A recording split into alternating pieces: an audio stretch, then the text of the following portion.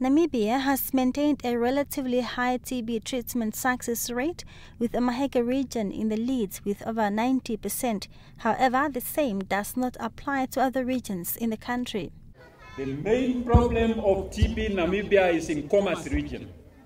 Commerce region, with very high figure I was given here, 1,600 and something. Followed by, I think, Ohangwena region.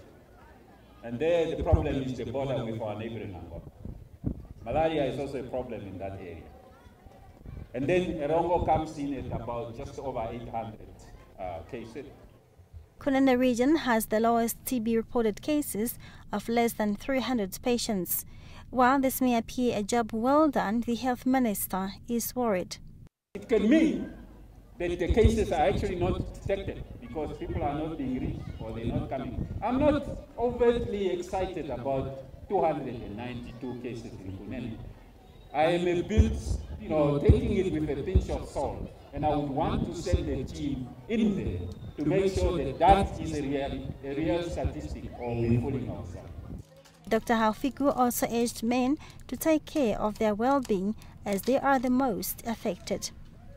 This is partly attributed to the nature of their work, which in most cases executed in an unhealthy environment. But they are also the ones who don't listen and who don't go and look for medical care. That we know. From HIV, we know that. So I'm not surprised there.